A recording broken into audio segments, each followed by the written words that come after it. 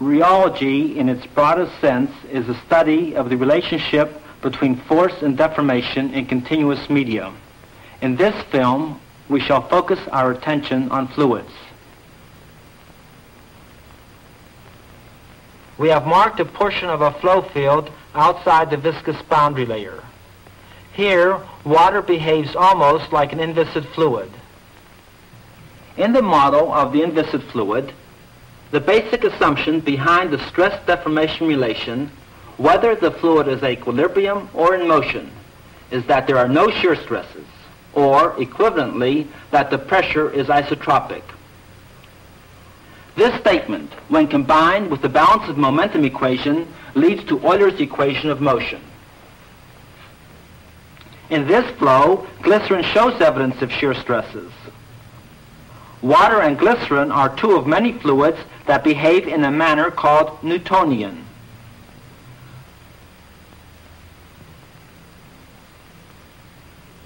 With no relative motion, the Newtonian fluid has no shear stresses.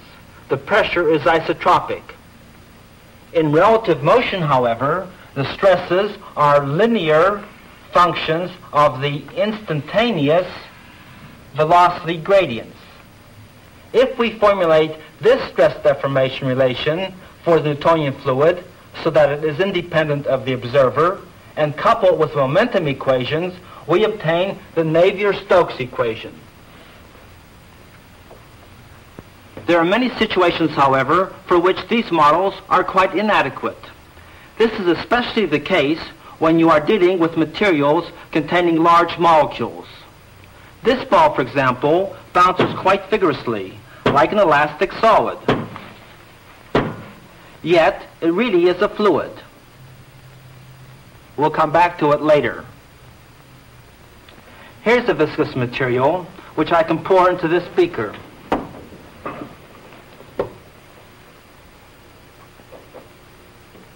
No, I think I'll use this beaker instead.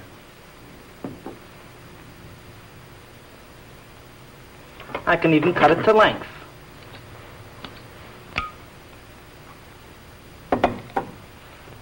This material is a solution of a high polymer. Some other materials that do not follow the simple Newtonian model are molten plastics, egg white, paint, and mayonnaise. Mayonnaise holds its shape if you let it alone, yet it spreads with ease. Here is a more controllable experiment illustrating the same phenomenon. There is no stopcock at the bottom, and this vessel is open to the atmosphere on top, and yet this clay suspension does not flow. I can put this simple piston here, place this small weight on it, still no flow. Now a larger weight. It flows, but very slowly. A much larger weight. The flow is fairly rapid. I take the weight off. The flow stops. In a state of equilibrium, this material can support a shearing stress up to a critical value called a yield value. Even with materials not having yield values, the Newtonian fluid cannot explain many flow phenomena. For many of these, a more general model, that of the memory fluid, does provide an explanation. For the memory fluid, the pressure is isotropic in the equilibrium state where no changes of either the stress or the deformation are taking place. In relative motion, however, in contrast to the Newtonian fluid, the history of the deformation is significant. Instead of a linear function, the memory fluid reveals nonlinearities. In fact, nonlinearity affects both the shear stresses and the normal stresses. So, for the memory fluid, the stress is a nonlinear function of the history of the deformation gradient. For this model too, flow problems are solved by expressing this assumption mathematically and using the momentum equations. First, we will look at experiments demonstrating that stress does depend on the history of the deformation. This material exhibits both viscous and elastic characteristics.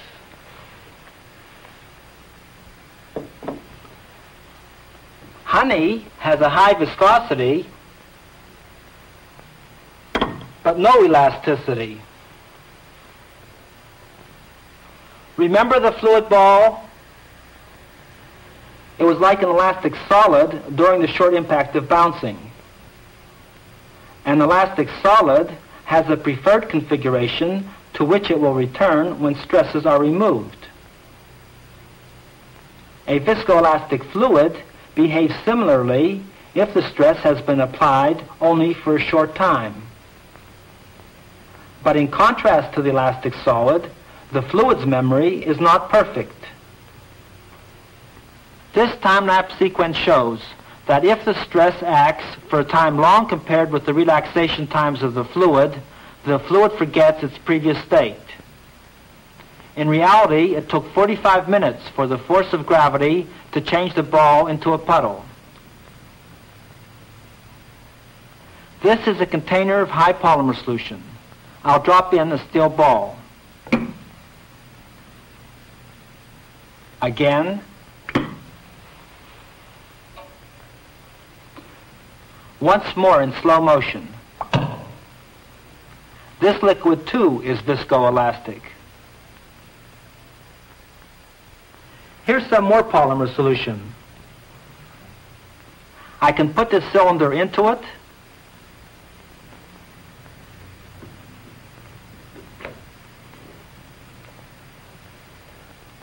and turn it a full 360 degrees. When I let go quickly, it returns almost half the distance.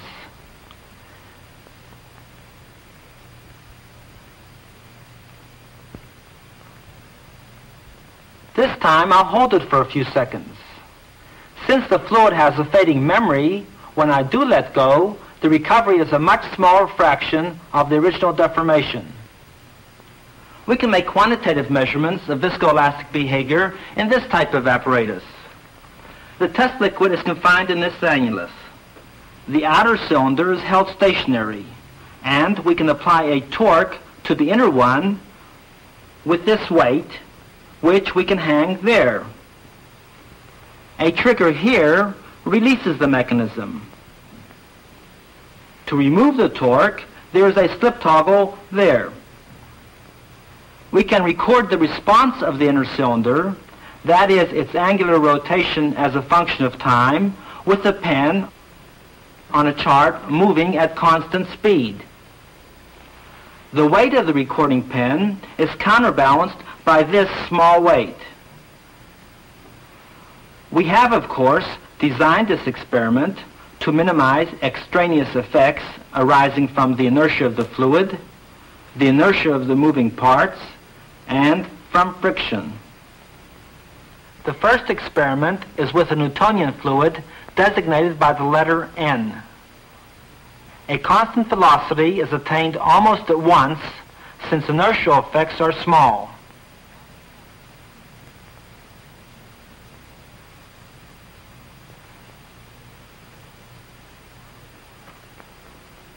Now the applied torque is zero again, and the cylinder stops immediately.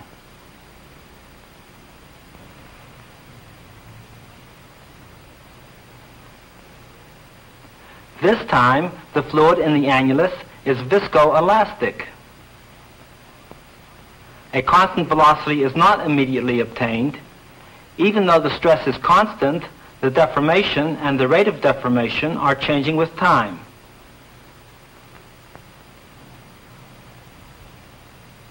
Now the weight is disengaged.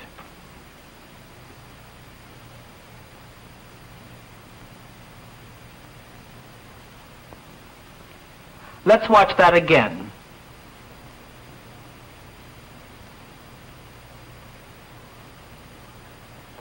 It takes a while for the viscoelastic fluid to acquire the steady state motion appropriate to the constant torque.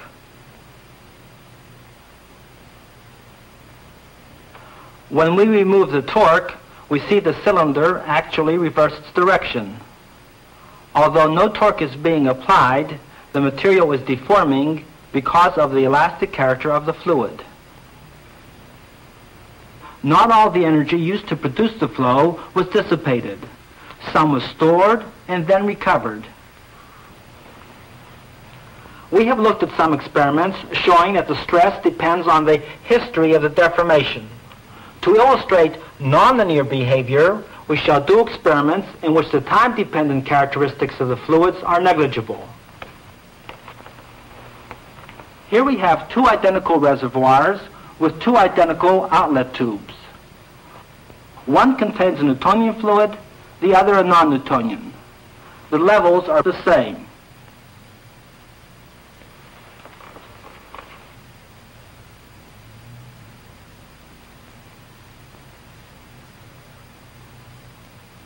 At first, the non-Newtonian fluid flows faster.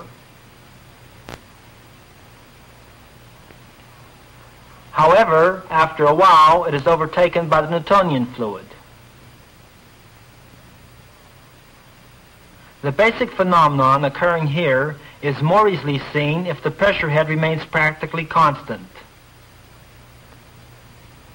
These are two identical burettes containing the same Newtonian fluid. The pressure head in one is twice that in the other. The ratio of rates of flow is also 2 to 1, as we expect from Poisson's law.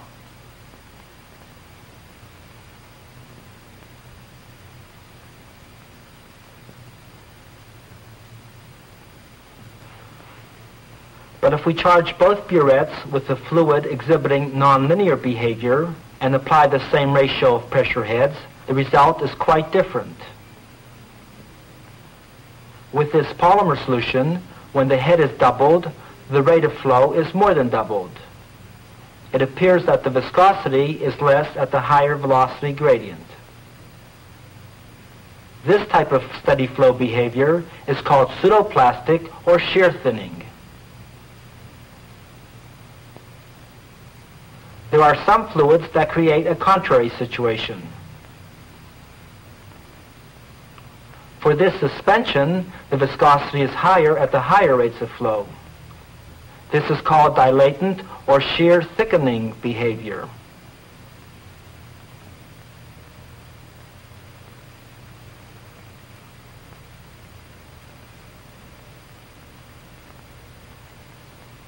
In the steady laminar flow of incompressible Newtonian fluids through tubes, a single material constant, the coefficient of viscosity, governs the volume rate of flow and the velocity field. Here we get the familiar parabolic velocity profile.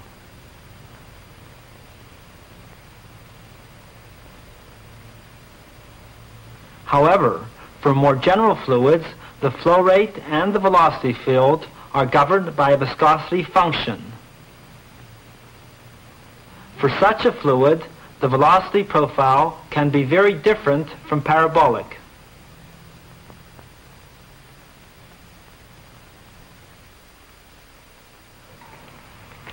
We have seen how nonlinearity affects shear stresses. It also has an unusual effect on the normal stresses. Here is some glycerin, and here is one of my wife's favorite recipes.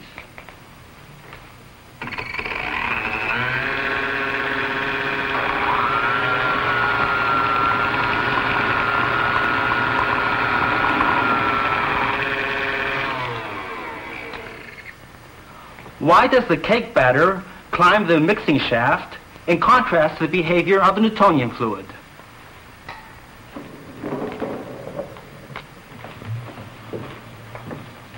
We can get a better idea of what happened there if we look at a simpler experimental configuration. This shaft is mounted to rotate inside the larger glass tube in a coaxial geometry. The shaft is a hollow tube with a hole through the wall. The force per unit area exerted by the fluid in the direction normal to this cylindrical surface will be indicated by the level of the fluid inside this manometer tube.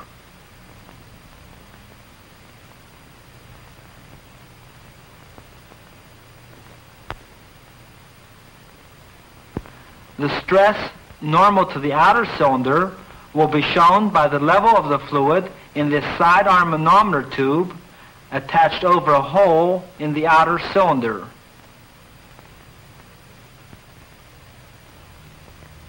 When the central shaft is rotated, a shear flow is established in the annulus.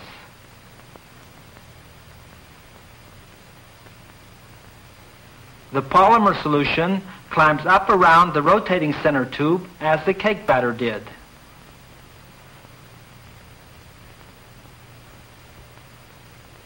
Because the fluid is so viscous, it took about an hour for the level of the fluid inside the tubes to indicate the steady-state stress difference.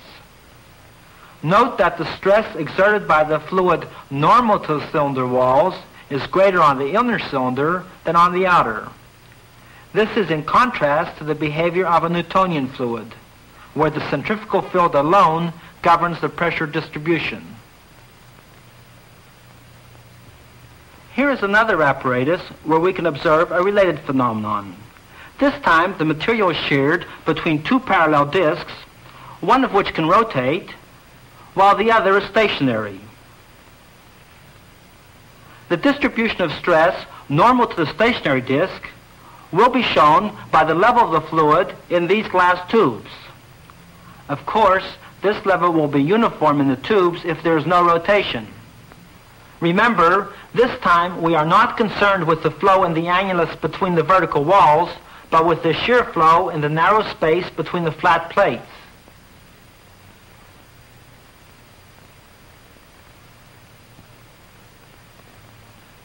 If the fluid is Newtonian, the height of the fluid in the tubes at steady state is a little less near the center than toward the outside.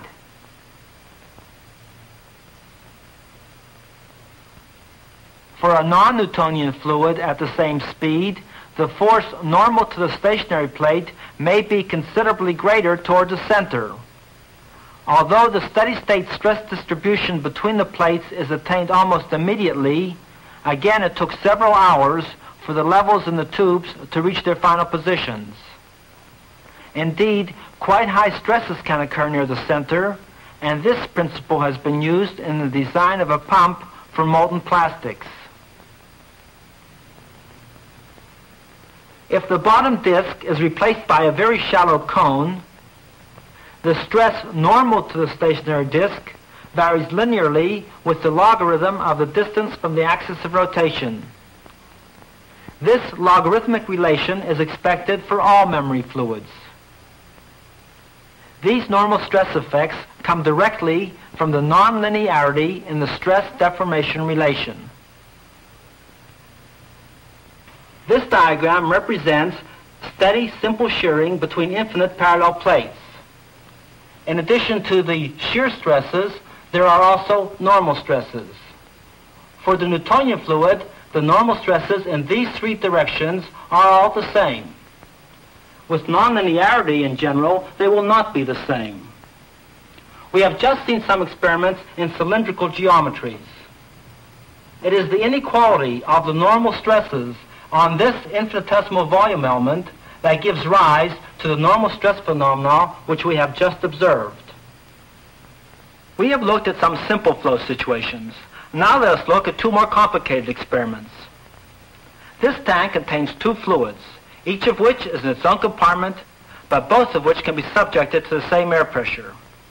One of the fluids exhibits Newtonian behavior, the other non-Newtonian. The compartments have identical small orifices through which the liquids can be forced.